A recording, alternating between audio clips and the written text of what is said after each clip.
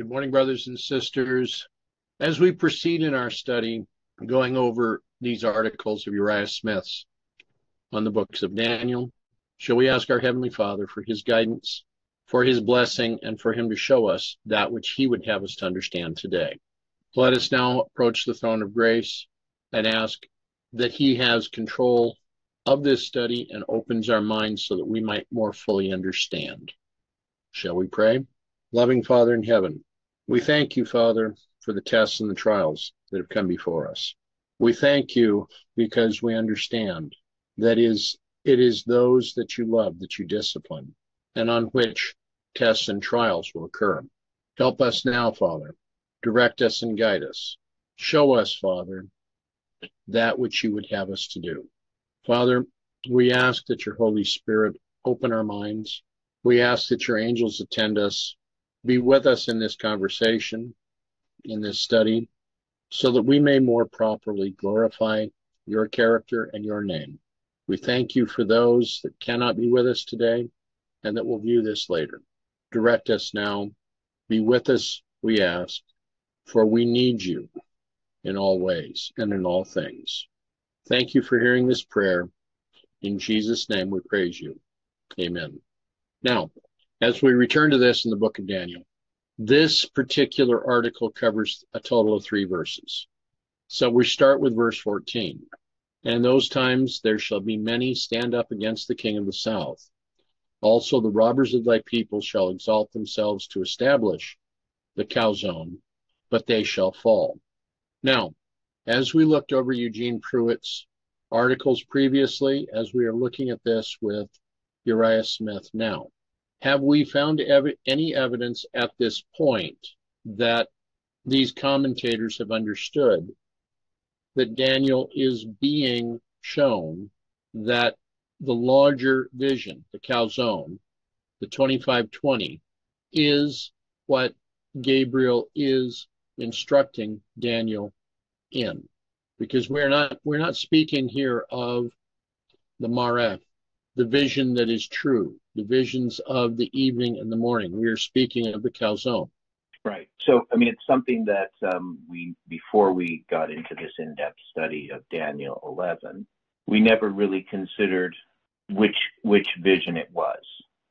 Right. So, in the past, in this message, even though we understood the 2520, when it says also the robbers of thy people shall exalt themselves to establish the vision, we didn't really think about what that word was. At least I don't remember us discussing it prior to this in-depth study.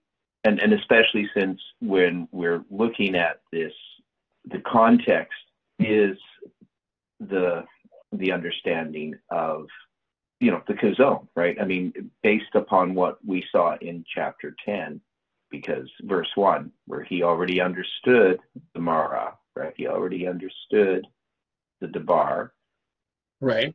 But he doesn't have an understanding of the chazon. And then that's clearly made in chapter 10, verse 14. Now am I come to make thee understand what shall befall thy people in the latter days, for yet the vision is for many days. Right. So it's clear then that the understanding of the chazon is the whole point. And so this gives more emphasis upon verse 14 than what we had previously to this study. So the emphasis of the chazon. Now, we also know that the robbers of thy people, which we have understood to be a reference to pagan Rome. So Rome comes in, pagan Rome, to establish the vision. And we also have looked at some of the symbolism in there. And the main symbolism for me is we've taken the Hebrew numbers for the phrase robbers, which is actually 2 different Hebrew words, and that is let's see here, maybe which a footnote. That's not a footnote; it's right in the brackets. So H1121 plus H6530. Those 2 numbers added together equal H7651, which is the Hebrew Sheba 7 times in Leviticus 26. So, I mean, to me, that's just really remarkable. It's one of the strongest, especially when we add like two numbers together like that. We had a similar thing when we added together. It was in the book of Judges. We were adding together Jephthah and Shibboleth, and that gave us, I remember what number it gave us. While he's looking, I'll tell you about the verse 17 in chapter 8. I mean, right. that's Okay. that's the coordinates, The zone. because it's a chazon in the 17, but in concordance it's Mare. They put it as 4-5-8. Yeah. Okay. So just to reference this, so Daniel 8 verse 17, which in reverse is July 18, right? Right. In that verse. So he came near where I stood, and when he came, I was afraid and fell upon my face. But he said unto me, Understand, O Son of Man, for at the time of the end shall be the vision. And that's the chazon. That's the chazon vision. Right? Yeah, and you're saying that's the chazon, but you're saying in the hard copy of Strong's, it says the Marah, right? That's right. That's right. It says Amar. That's right. Right. Yeah. So that's what I thought. And so that created some confusion back in the old days before we had the internet, before we had all these computer softwares. And the only reason why I could tell it was different, though, is if I looked at the Hebrew itself as not chazon, but Marah, right? So thanks for doing that there for us, William.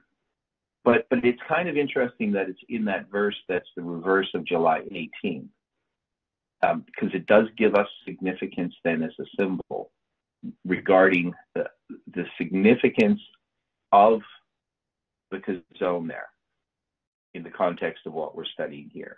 Now, in chapter 8, what he says, so the significance there is that we have in Daniel chapter 8, he's going to say in verse 16, I heard a man's voice between the banks of Uli, which called and said, Gabriel, make this man to understand the vision.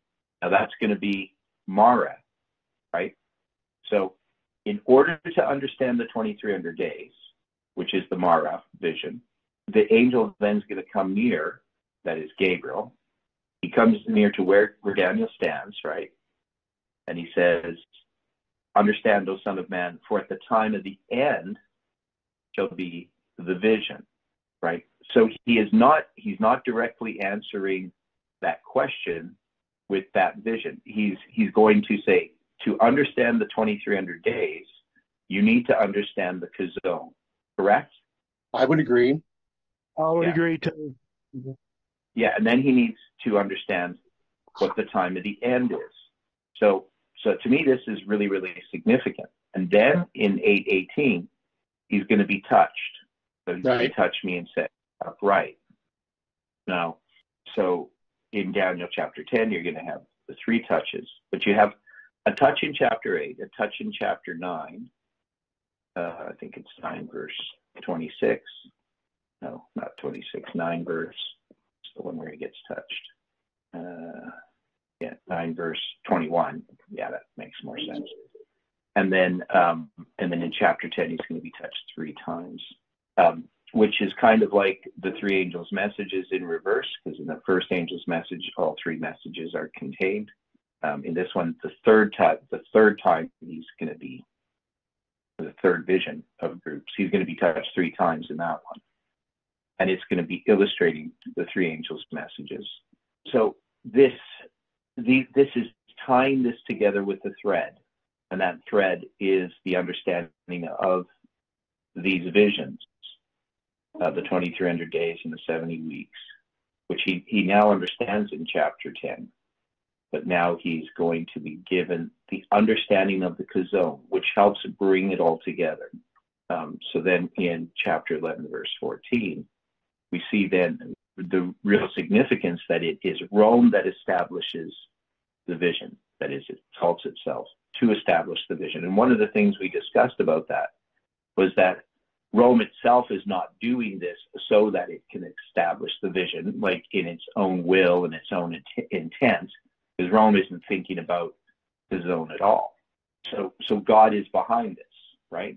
That we discussed that before. Does that make sense? So they're going to exalt themselves, but this for the purpose in God's hands, God's purposes, God's providence to establish the vision. But in exalting themselves, they shall fall. So this isn't about Rome exalting itself for a purpose in and of themselves. This is God allowing them to exalt themselves to establish the chazon.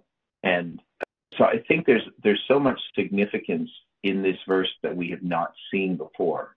And it's just such a simple thing, looking at the Hebrew word. When we begin to consider carefully that what we have here, in effect, are three different types of experiences that are denominated by three different types of visions, can we make the application that these visions are a symbol of the steps into and through the sanctuary? Okay, so that's an interesting idea. So if we're going to do that, we also have a fourth, and we know that the fourth is the second. Right. Right? Correct. So we would have to argue that because it's going to be the Mara, right? So we have the Mara and the Mara. And the Mara is the looking glass vision. And that would represent our history. Would we agree with that? The fourth angel's message, the second angel being. Okay. So that means that the Mara, the 2300 days, would have to symbolize the second angel's message, because they're obviously related words. One's masculine, one's feminine, for the same Hebrew word.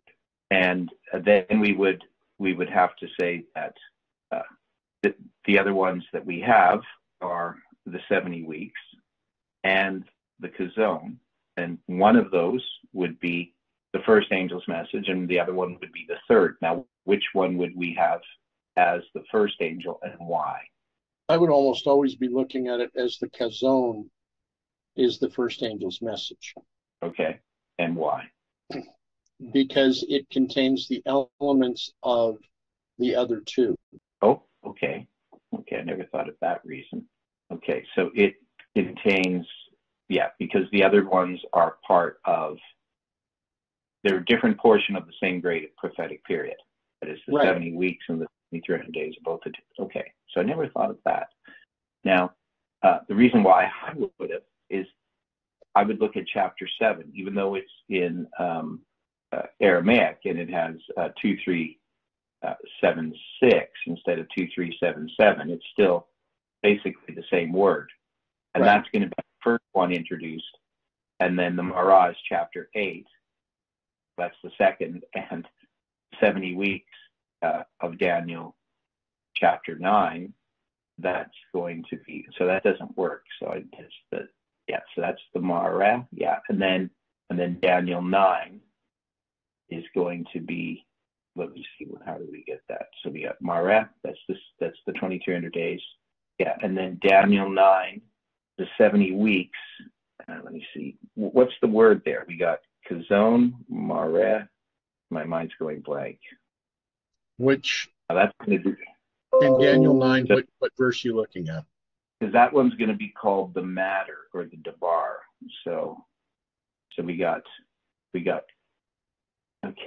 So we got chazon, Mara, and then we have the dabar.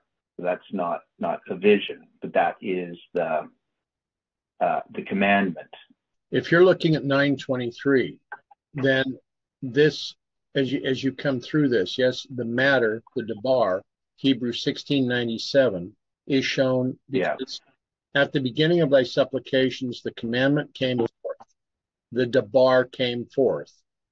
and I am come to shew thee, for thou art greatly beloved. Therefore, understand the dabar and consider the mare. Right. So the mare is the 2300 days. So we have the chazon, the mare, the mara, and the dabar. Right. Right. Okay. Yeah. So those are, and so that's the order in which they're given, right? Chazon, mare, dabar, and then the fourth one is the mara. Okay. Right? Looking glass. So that's the order they're given in. So that to me would make sense that that's first, second, third, and then the fourth. Okay. Make sense? Yeah. So that's what I was thinking the answer would be. But the idea that the chazon contains the first or the second and the third is just as valid, right? So both of those are correct answers. So we did that correct. That makes sense to everyone? Nobody has problems with that? Maybe once I wake up some more. Okay. So it's just simply we have four different words that are describing four different visions. We have chazon, which describes the 2520, and that's going to be first mentioned in Daniel chapter 7 as far as these visions are concerned. I mean, in a sense, Daniel chapter 2 is also addressing that, but it doesn't have the word, 2376. So in chapter 7, you're definitely having the chazon being mentioned. And so in chapter 8, when it talks about the chazon, it obviously is referring to chapter 7, right? In the context of introducing the 2300 days. And then you're going to have, in chapter 8, you're going to have the dabar. That's the matter or the commandment or the thing, right? It's all the same Hebrew word. It says he had an understanding of the thing.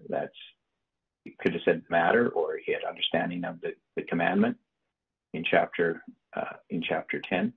So that is the topic of chapter 9. So that's the 70 weeks is given that phrase, the dabar.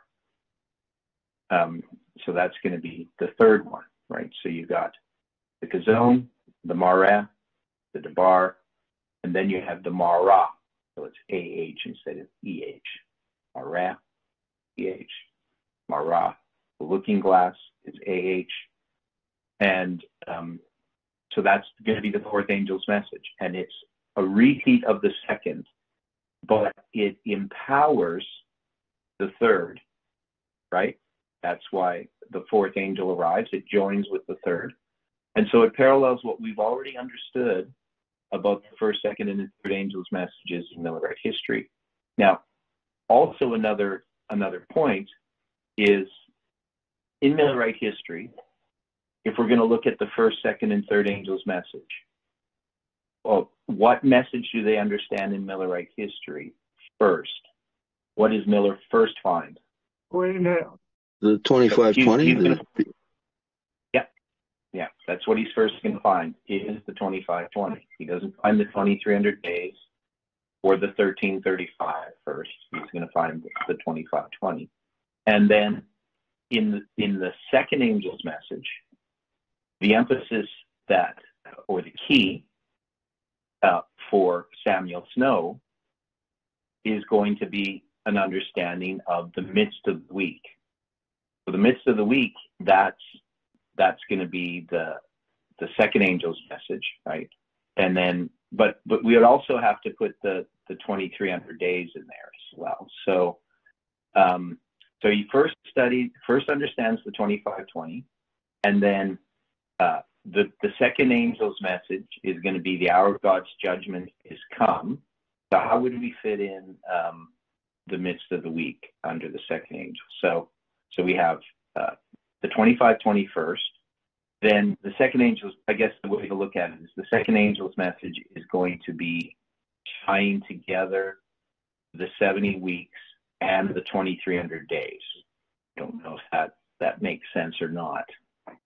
Because in the first angel's message, okay, so William Miller's going to have three different visions, and he's going to have the 2520, the 1335, and the 2300 days. But I think the order in which he finds those is first, of course, the 2520, then the 2300 days. Then he doesn't have an understanding of the 70 weeks. That's going to be Samuel Snow. But that's going to lead to the October 22nd, 1844 date. So how would we address that? So would we say the 2520 then is the first, the 2300 days is the second, because the 1335 isn't one of these visions. And then the one that leads to the start of the third angel's message is the understanding of the midst of the week. So does that fit the pattern, or is there problem there? I know it's a little bit of close thinking, because Samuel Snow is going to be the one who has an understanding of the dabar. Right? He's going to introduce that in Millerite history.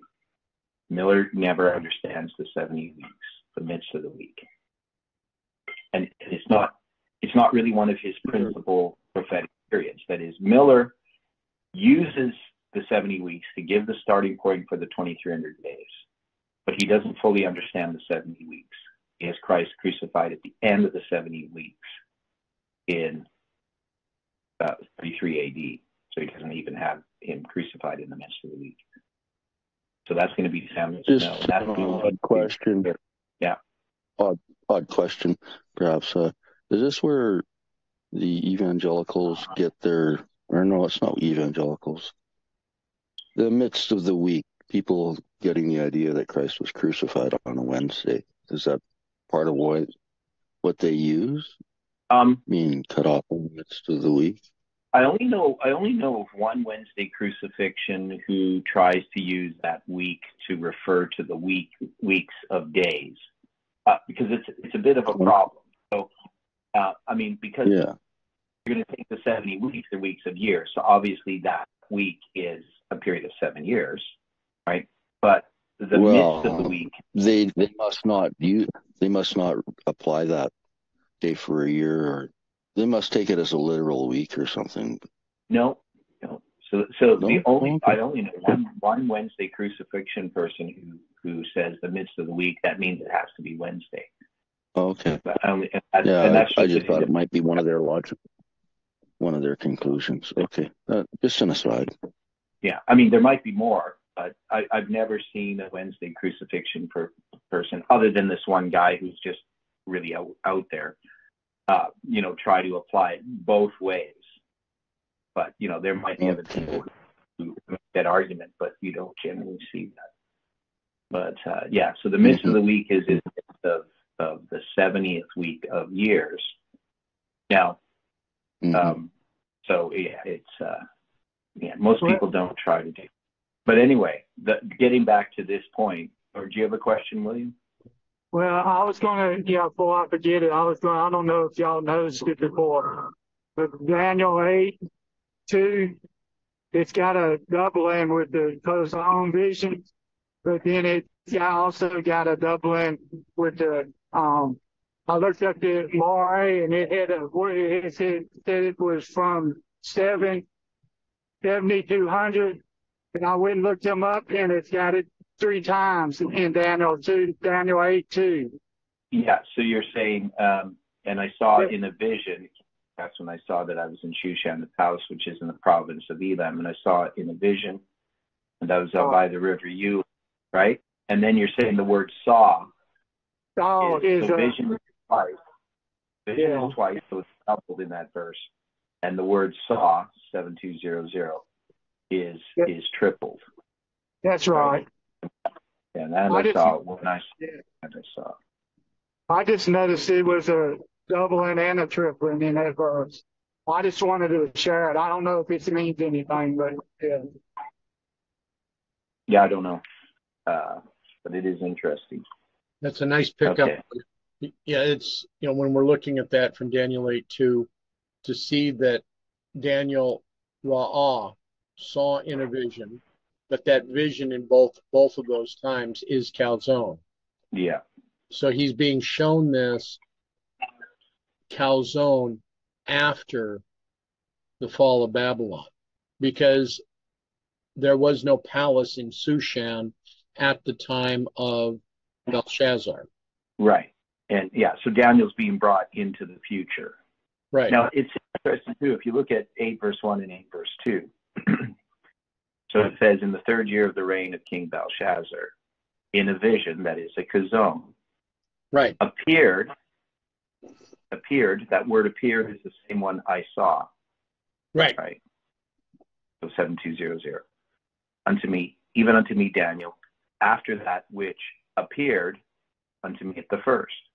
So now they could have, right, so the word appeared can be translated as saw.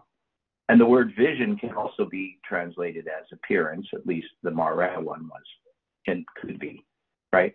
So we have all of these words, which all have to do with appearances or visions. It's kind of interesting that they just are packed together in those first 2 verses, which really is emphasizing the chazon, and with this word appeared. Now then, when you get to because you're not going to get Marah until verse 16 as the word vision, right? So 8 verse 16. But in 8 verse 15, you're going to have Marah introduced. So it says, it came to pass when even I, Daniel, had seen the vision, the chazon, and sought for the meaning, then behold, there stood before me as the appearance of a man. So that word appearance is going to be Marah, right? And so he's going to have the Marah. And then it says, and I heard a man's voice between the banks of Uli, which called and said, Gabriel, make this man to understand the Marah. And then in verse 17, he says, so he came near where I stood, and when he came, I was afraid and fell upon my face. But he said unto me, understand the Son of Man, for at the time of the end shall be the chazon. So these are really important details that really their importance is seen as you go through these visions and you get to chapter 10, verse 14, and then chapter 11, verse 14. So now we finally start to understand the significance of Rome exalting itself to establish the vision. But in English, you wouldn't notice any of this. And most theologians or translators are not going to see any significance in these changes of Hebrew words, right? They're not going to attach them to the different types of prophetic periods. Exactly. Now, you're going to get some who might say in chapter 8, there's these 2 different words. And the visions of the evenings and morning, that's referring to the 2300 days, right? Correct. That is the Marah, right? So, I noticed this back studying on my own without any help from anybody, just my concordance and the Holy Spirit. When I first started studying this, chapter 8, I noticed that because I had my concordance and I had my interlinear. I had my Young's, my Strong's, my interlinear, and my Spirit of Prophecy books. But I noticed this, right? And then I noticed after I had found it that other people had noticed it. So I knew that the Marah was the 2300 days. But we didn't know what the chazon was, right? That was the thing that we didn't know. And definitely we didn't attach the dabar to the 70 weeks and the Marah to the looking glass vision. We didn't see that as a different vision. We would just, that's, well, at least I would say, that's just the feminine form of the 2300 days. But if we understand this now, so what we're saying is that the 2300 days represents the second angel's message. Right. And in Millerite history, that's going to be, Miller's going to proclaim, that he's going to find first the chazon, right? And his focus is upon that chazon, and the 2300 days and the 70 weeks are a part of it, right? So they're all a part of that. But it's going to be then the 70th week. So we're going to have then the Marah. So we got the dabar, The 70th week, that's what Samuel Snow is going to be pointing to. That is, he's going to have that key there, understanding 70th week. That's the third angel's message, right? We're saying 70, the dabar represents the third angel's message. But it's going to be in connection with the 2300 days. So I'm not sure exactly how we sort that out in Millerite history, but we would say that, you know, Samuel Snow is going to give the date October 22nd, 1844, for the cleansing of the sanctuary, and that's the second angel's message. So we know that for Miller, he never understood the cleansing of the sanctuary being the heavenly sanctuary, but Samuel Snow is going to point to the date of the cleansing of the sanctuary for the proclamation of the second angel's message, right? And that becomes really significant. Without Samuel Snow's proclamation of the second angel's message as occurring on the Day of Atonement, you wouldn't have the significance of Christ moving from the holy to the most holy place at the end of the prophetic periods, right? Agreed. Yeah. So, and we have to think about this. So Miller's prediction initially is just about the year 1843. Now, then he's going to refine that in December of 1842 to be from the spring of 1843 to the spring of 1844, using March 21st as the date, right? So to our calendar, he's just going to use the equinoxes, basically, the spring equinox. Now later they're going to establish that the first day of the first month isn't the spring equinox.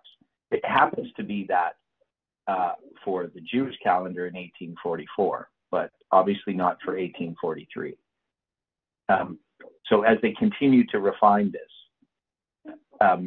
we know that Miller is then going to attach the fall types in the fall of 1843. Well, it's going to be actually in May of 1843. He's going to say that the fall types in 1843, that Christ maybe could come in connection with the fall types. But Christ doesn't come in the fall of 1843. And you could call that a disappointment. I think for Samuel Snow it was, because he really looked to the fall types. He could see the significance of how that would tie to the cleansing of the sanctuary. So he begins a study of that. He gives his personal testimony on December 31st, 1843 at the Boston Tabernacle, but doesn't tell anybody about his findings that Christ should come back in the fall of 1844. And he decides on January 1st, on the first day of the first month on our calendar, that he's going to make that proclamation. He's going to share that. So he writes a letter dated February 16th, 1844, and he's going to send it to Brother Southard. It's going to be published in February 22nd, 1844, in the Midnight Cry periodical. Right? And that's going to be republished again in April 3rd, which is going to be the Jewish Passover in 1844. So anyway, we can see that there is this progression of understanding, but it's the fact that the second angel's message is going to say that it's going to be on the 10th day of the 7th month. That becomes really important. Now, that's the Day of Atonement. That's going to be the event that's going to be repeated in our history, in a sense, right? So in Millerite history, it's going to be about the beginning of the Day of Atonement. That's the second angel's message. That's going to be the Marah, right? Is that making sense? All that talking. In our history, it's going to be the Marah. So one thing that we can say about the Marah is it marks the beginning of the Day of Atonement, the end of the 2300 days. And our message, the repeat of the second angel's message, is going to be the Marah, which is going to be the judgment moving from the dead to the living. Can we see the significance of this, of why when we have the mighty angel of Revelation 18 come down at 9/11, that this is the judgment of the living? I think yeah. So if a person agrees that the Sunday law arrives at 9/11, the a symbol that the second angel arrives, you would have to then say that the judgment of the living is commencing, right? That's what we teach. Now, but somebody asked me on WhatsApp about this, or maybe it was Facebook Messenger. How do I prove the judgment of the living began at 9/11? But I think this is probably the best answer, because if we understand that it's the second angel, and that it's going to, the second angel is going to be the message, behold, the bridegroom cometh to you to meet him, right, on the 10th day of the 7th month, which is going to be addressing that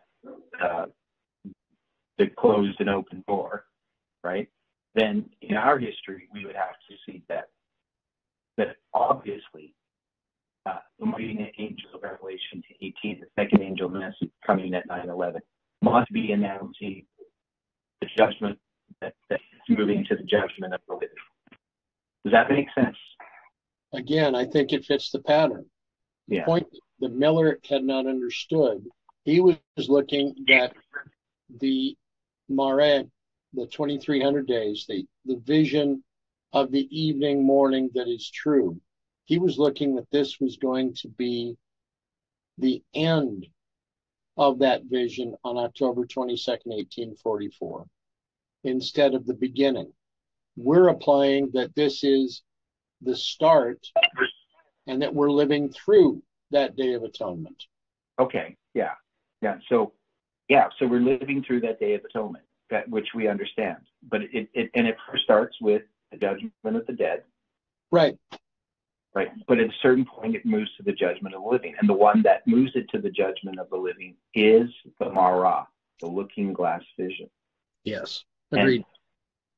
Now, there's some significance in the looking glass vision that we often don't consider, because we know it's a revelation of Jesus Christ. But how is it a revelation of Jesus Christ?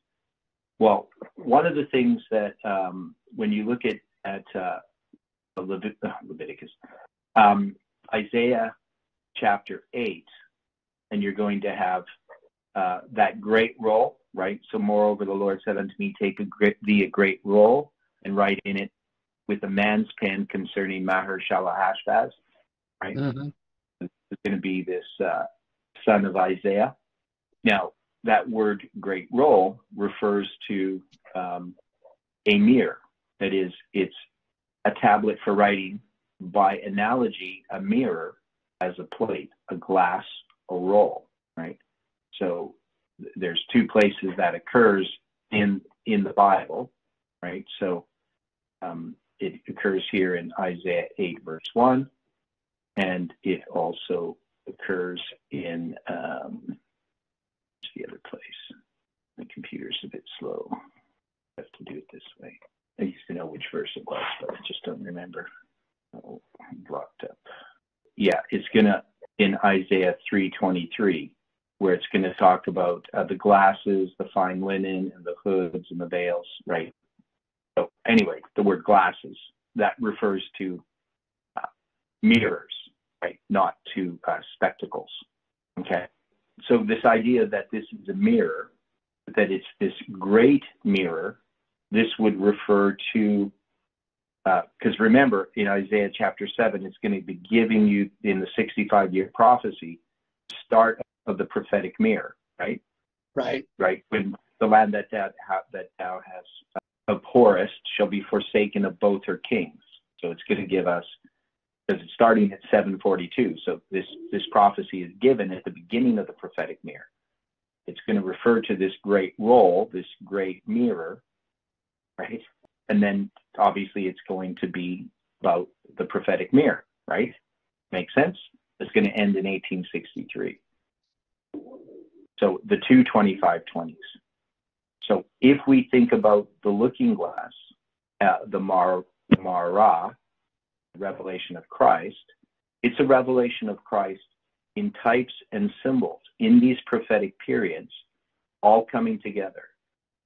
But that message of these prophetic periods is revealing Christ. Now, there's some discussion here, regarding what is the significance of the chronology and of these prophetic periods. And people use a word that I don't like. That is, some people will say it's a test.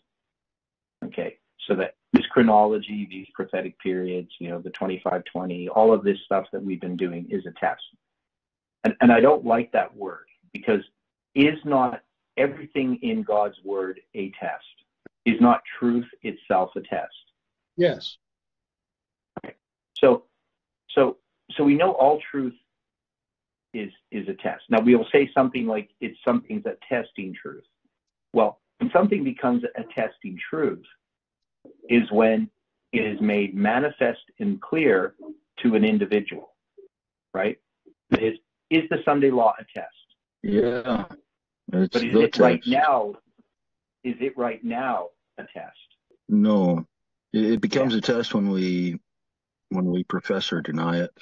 Okay. Well, there's going to be a time in which it becomes a test. I said the Sunday law. I could just say, is Sunday a test right now? And when there's lots of people, it's not a test. And when the Sabbath is more fully proclaimed, that's when it becomes a test to the world. So, yeah. So I would say that, this chronology right now, it might be a test to certain individuals, because within the movement, it has been a test, right? We could make that argument, because we see the Canadian and American groups, FFA has rejected this chronology. So for them, it was a test. Okay? Right? That makes sense to people. Yeah, I just bring up this quote that Miss White said, that I think it said, those who have the light on the Sabbath, and who I'm wanting to say it, but I can't. I don't want to misquote it, but she says that if you have the light on the Sabbath and you choose Sunday over the Sabbath, then you'll probate that at that point you have rejected the Sabbath, right? Yeah, I don't think that I would. Yeah, there's more context to it than that. Well, I know it is. Right. I don't have it at hand right now, but that's at a certain point, right? So at a certain point, right? But we need to know who it is. I mean, because God knows the heart, right? But she does give strong advice about it.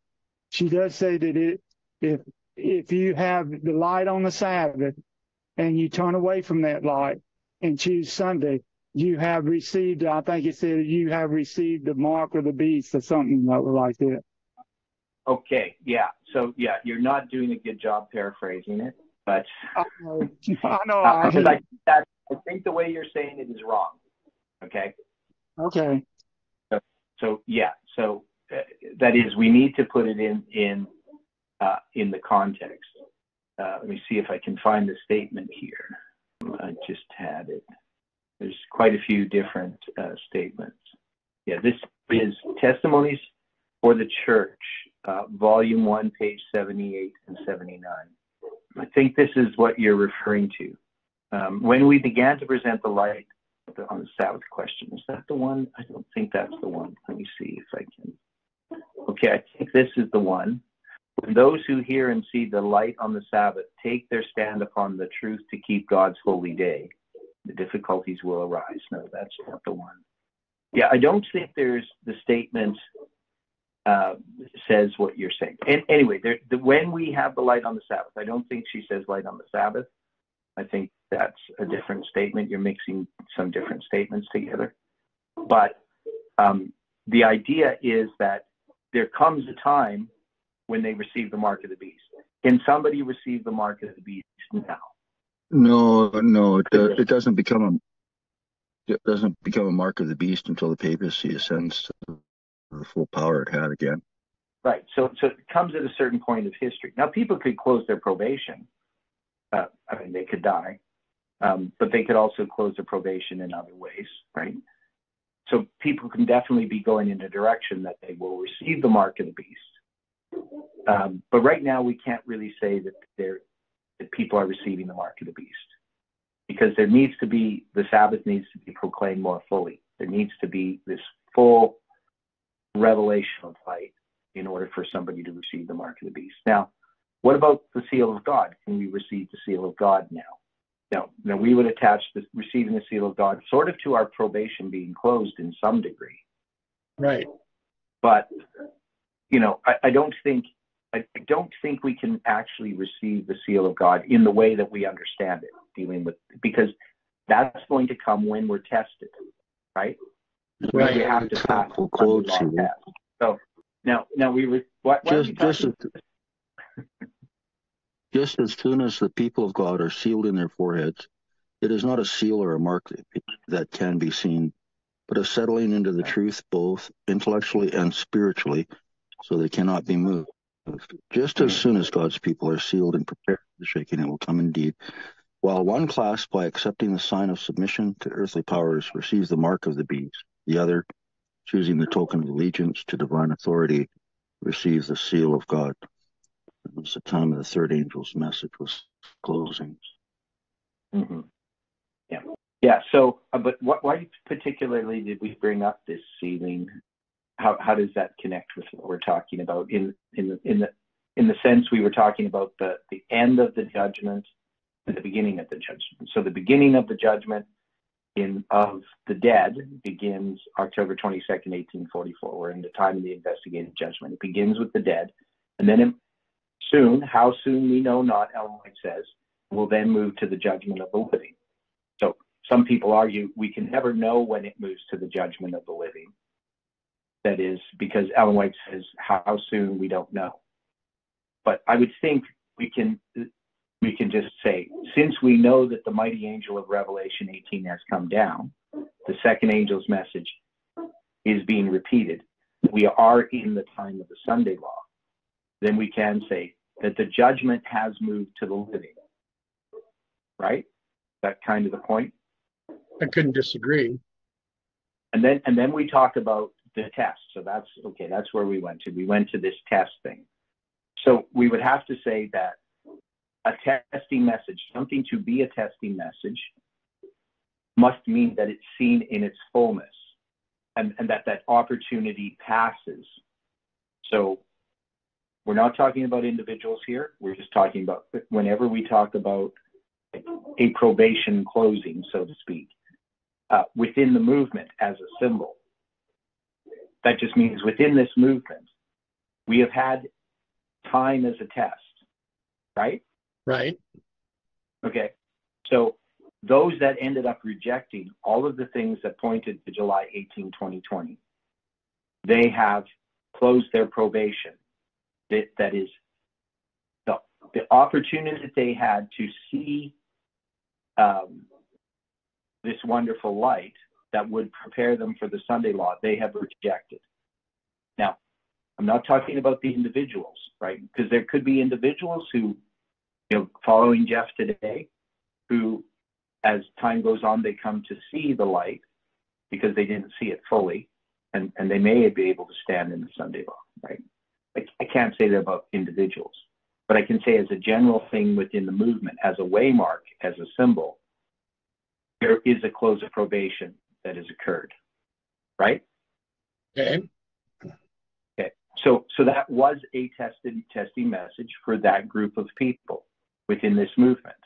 I don't see how we could avoid that as a symbol, right? Doesn't say anything about individuals. We're not judging any individuals and say that their probations are closed. We can't judge the heart. We can just say within the movement, in that context, there was a closed door. So there was a test to that chronology. Now, as far as further, if I present the chronology to somebody and they just don't get it, and they say, and they're leery about me, they've heard, like if I teach weird things, and they're just not open and listening. They haven't closed their probation. They haven't been tested. They have to be a part of a revelation of light that they see in some way and then they reject, right? And just because I present something to somebody doesn't mean that they understand it or they're being tested by it. And I don't think it's a test for everyone. That is, I mean, at some point, there's going to be the Sunday law test. That's going to be the test for the people of God. So we can't argue that, well, every little thing that's ever presented to anybody is a test, and people close their probation if they don't accept something. Because lots of times there's things that we are presented with that we don't see and we might reject, but later on we might accept, right? So to me, a test, when we talk about a test, it involves a close of probation. Does that make sense? To me, a test is when the truth is clear as day and it's rejected. Right. And it's part of a line. That is, it's going to be a progression of a line that people are involved in, and that's why they can see it clearly. So they're going to see a revelation of the character of Christ, a manifestation of one marvelous manifestation of the power of God in some way, and they reject that.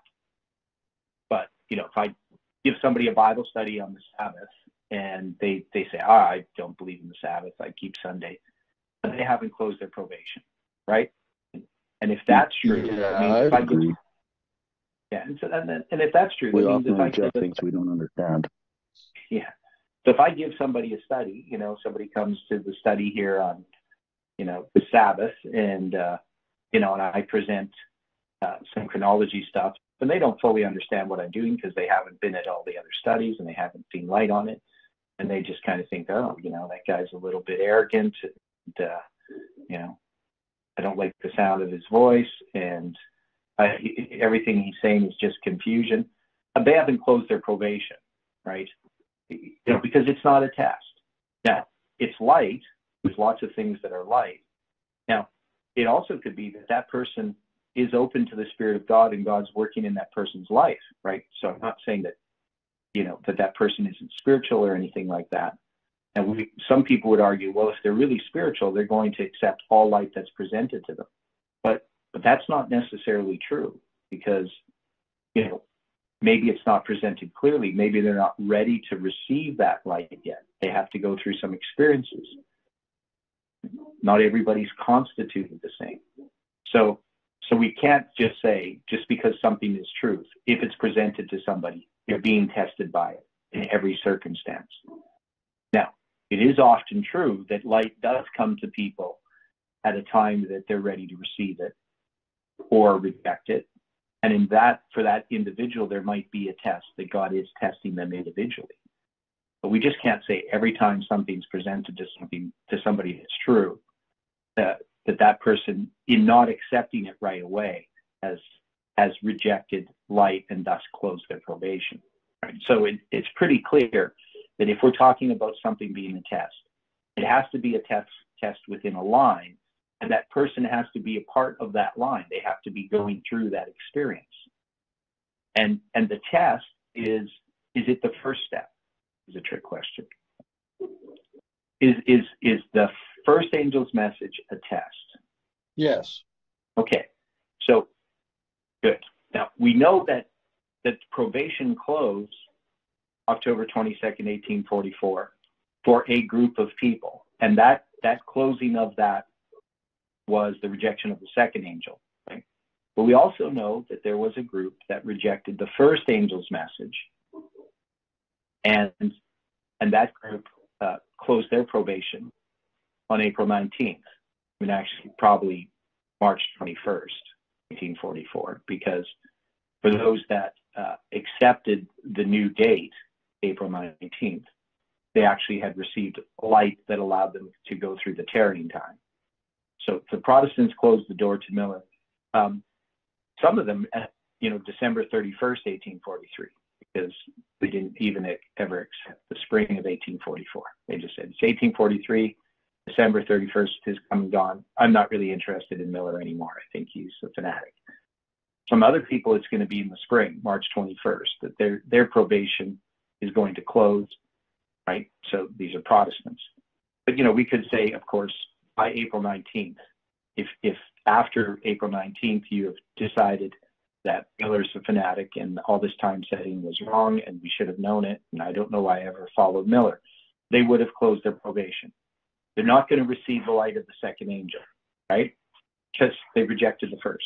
So we could argue that there are closes of probation that occur prior to October 22nd, 1844. But every little bit of truth is important, but every little bit of truth in and of itself is not a test. It needs to occur on a line. So whether it's a rejection of the first angel, the second, or third, those are all going to be tests, right?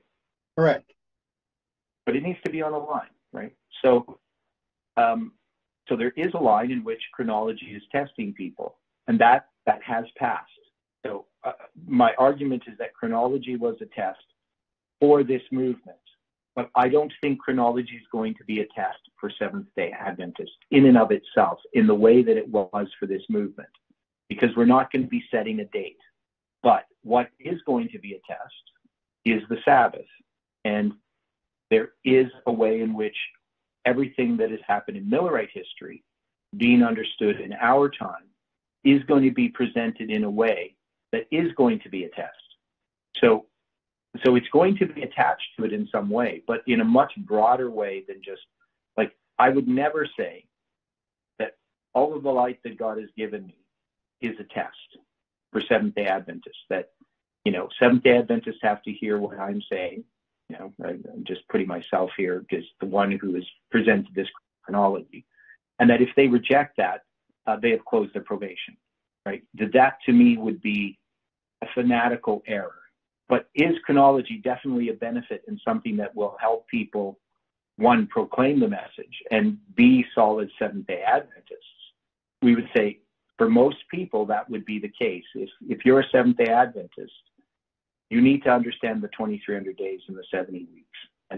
And the 2520 is a second witness to the 2300 days. And if you're going to understand Millerite history, if you're going to receive a message that's going to empower the third angel's message, you would need to understand the first and second angel's message, right? I would think so. I would too. But what's that, William? I was just saying amen to what Dwight said. Okay. Yeah. But we can't say for any individual right now that, if I present to them some of my lines, that they're being tested. There's just too much involved in the individual's experience.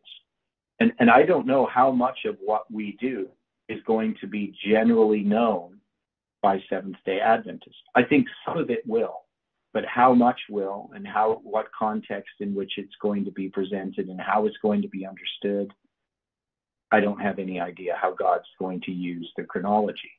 But I don't think, that we can attach that, that this is the testing message for Seventh-day Adventists right now, right? But we can see how it's tied to the Sabbath and the Sunday law test, right? We should be able to see that there is a foundation that was laid. That foundation is Millerite history. The fact that we're understanding Millerite history, I think, is what's really important for Seventh-day Adventists who are going to continue on to be Adventists. I don't see how we can stand in the Sunday law as Seventh-day Adventists if we reject Millerite history, if we believe that the 2300 days was wrong, right? Okay. Do you think there's anyone who's going to stand, any Seventh-day Adventist who's going to stand at the Sunday law who rejects the 2300 days and the 70 weeks? Not stand under Christ's banner, no.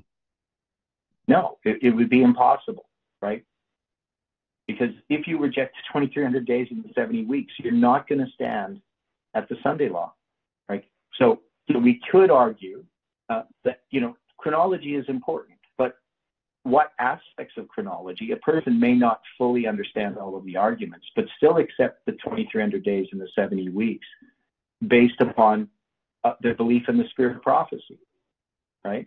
Based upon their personal experience as a Seventh-day Adventist, based upon God working in their life in all kinds of ways.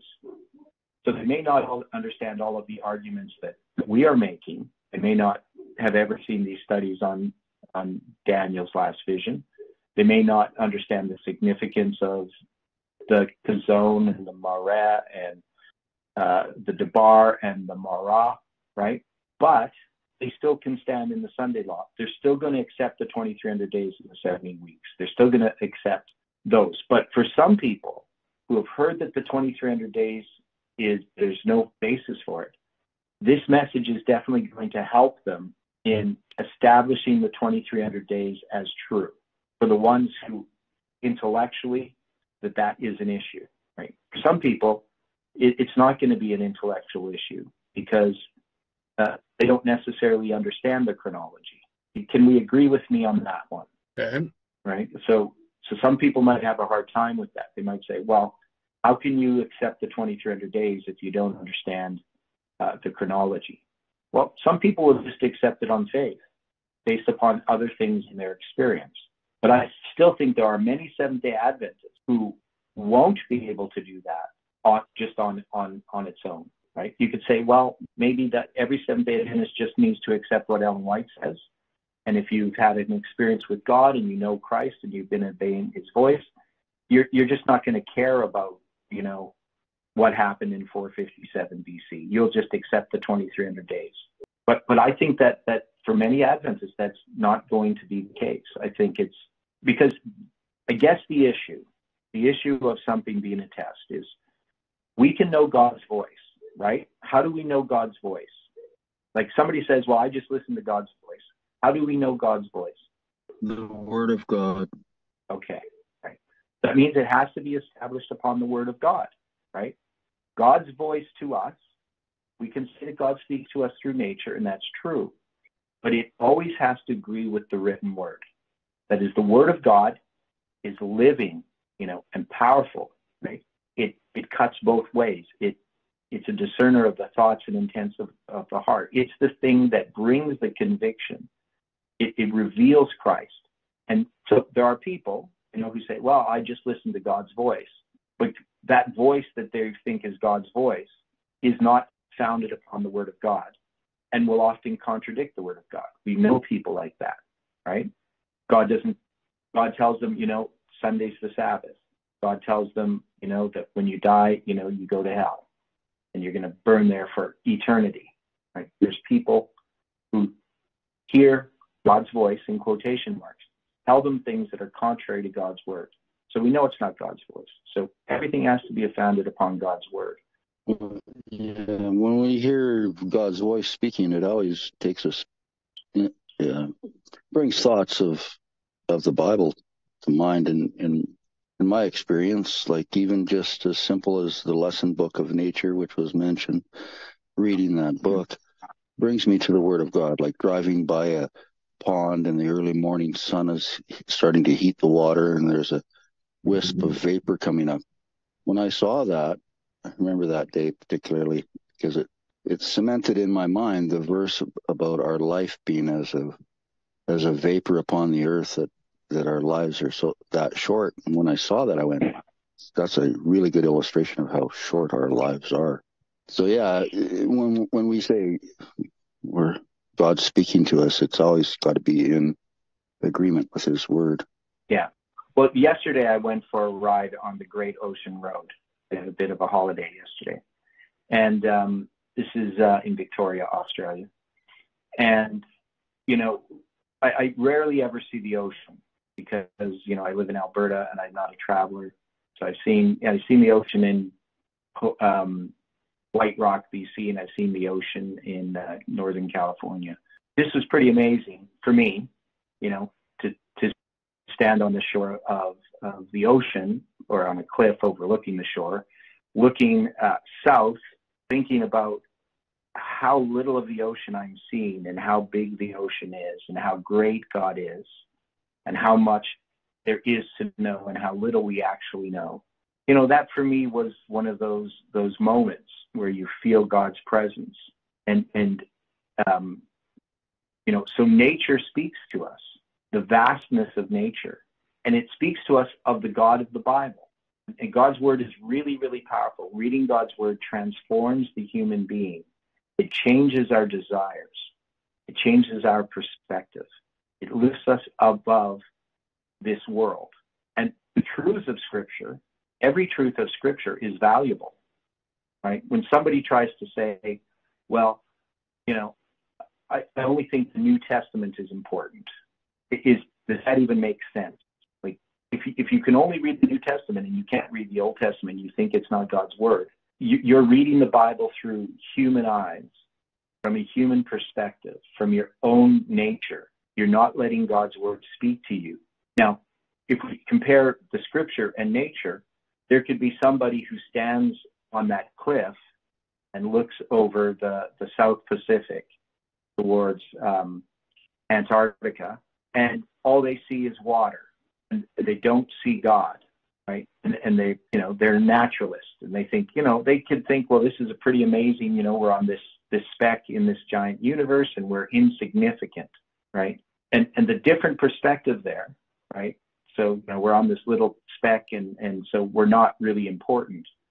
But when you see God, when you stand on, looking at the South Pacific towards Antarctica, which you can't see because the Earth is a sphere, and you see how big things are, you see how significant you really are to God, right? You understand the difference? Yeah.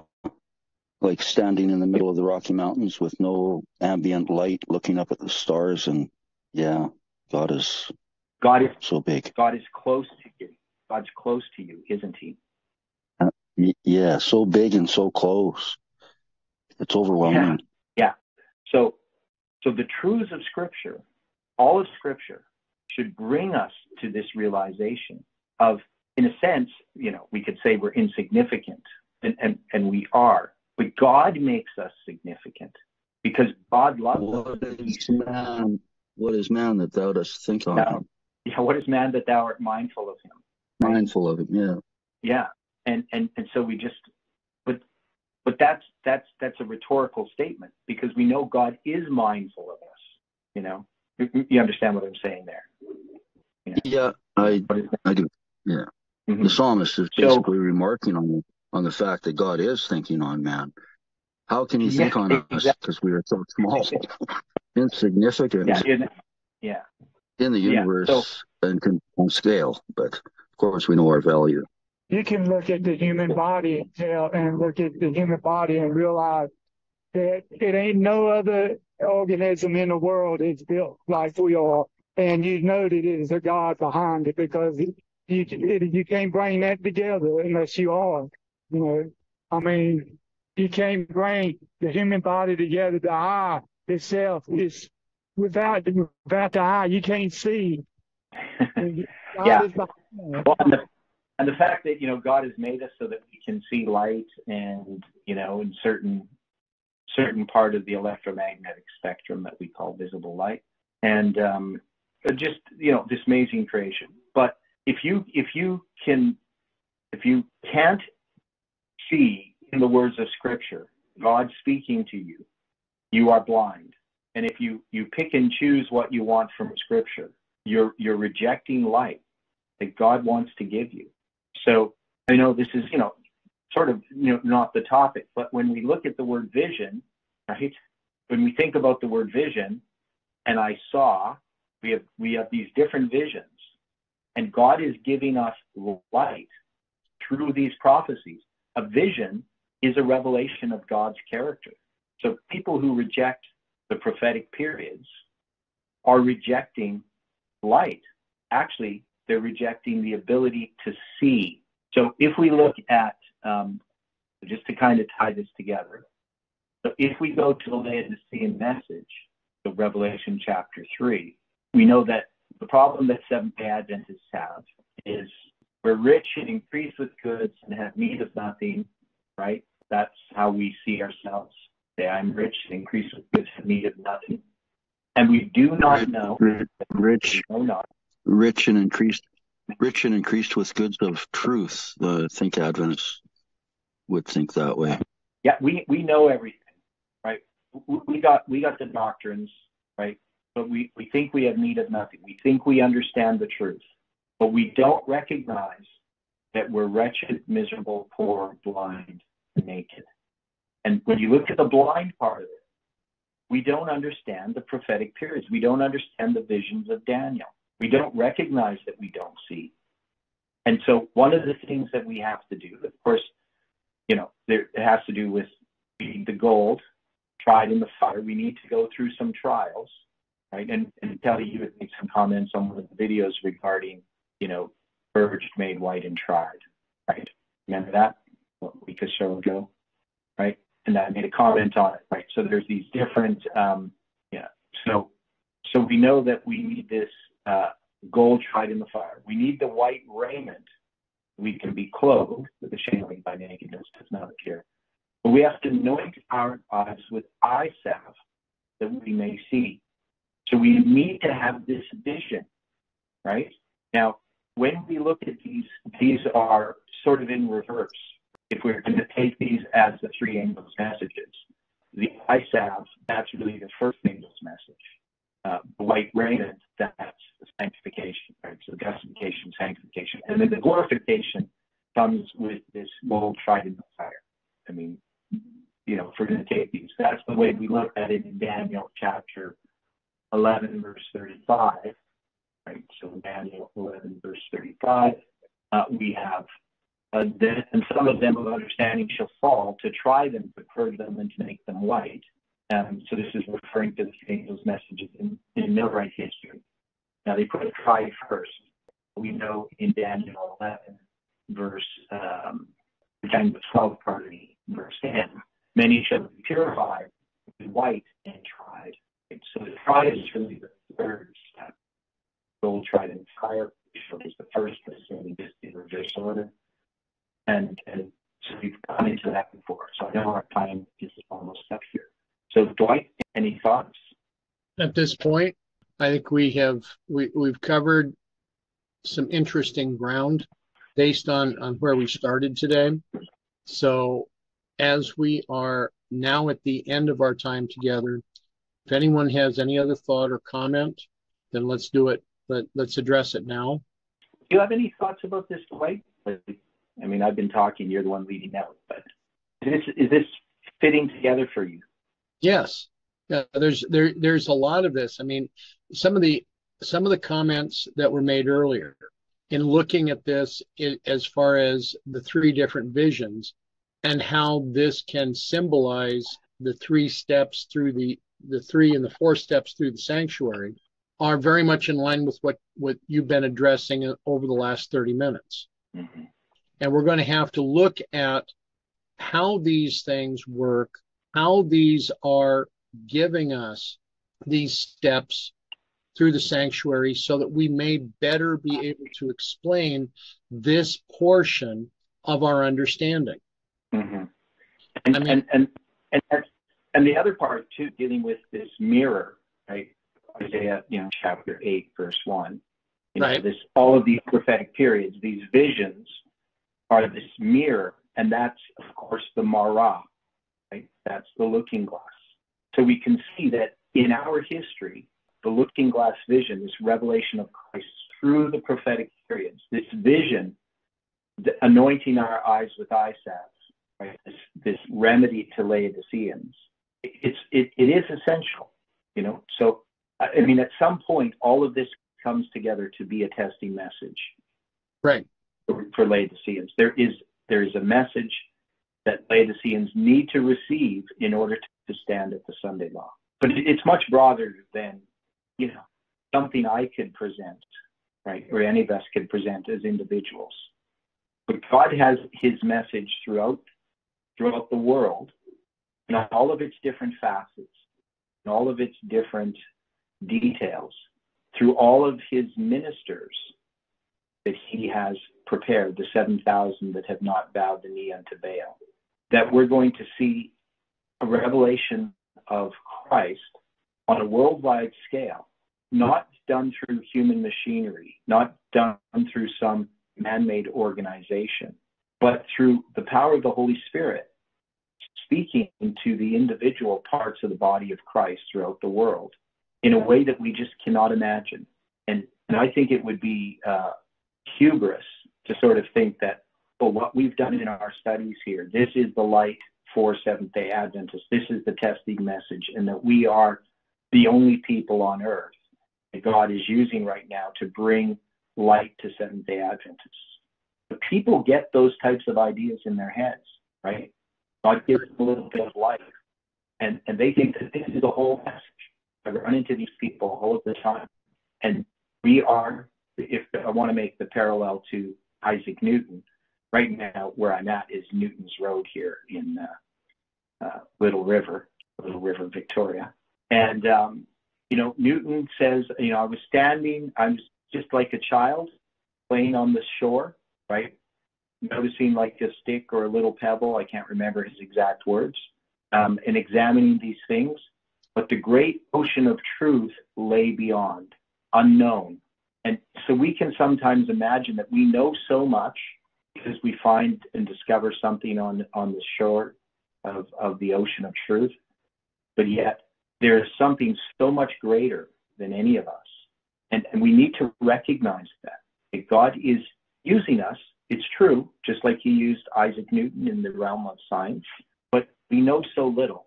And we can see we've uncovered many things that have been hidden to us. But God is revealing those things to us because we need it. And other people may need some of these things as well. But we can't imagine that this is all. And I think this is an extremely important point to recognize that God is the one who takes the work into his hands.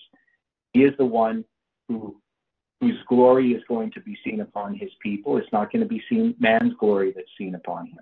And that we have been so foolish as a movement to believe that we know what the truth is, and that if somebody doesn't agree with us, that we're just going to cut them out and close their probation as if we are the judge.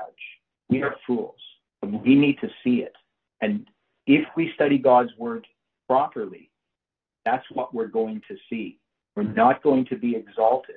We're going to be abased through the study of God's word. And Christ is going to be exalted, not man.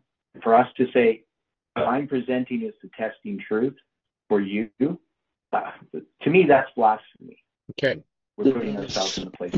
Just to comment on that, what you were saying, Theodore, is that having been around so long in the church, having seen all the different movements come and go, mm-hmm. and what the characteristics you mentioned are common among every one of them, and thinking that we have all the light leads us into darkness. Mm-hmm. Knowing our true condition leads us to light and humility. And there is something that this is going on. Like people are leaving the church thinking that the church is in apostasy so bad that God is rejecting the church, the Seventh-day Adventist church. And that's leading a lot of people into great darkness, I think. Yes. And I believe that, what we have presented, what God has given us, the light that he has given us regarding these lines, it should encourage us that God has light for his people still, and that those that are going to rejoice in this light, not just what we're presenting, but what the light that God is unfolding all over the world, that there's going to be Seventh-day Adventists standing for the truth. And we need to trust that.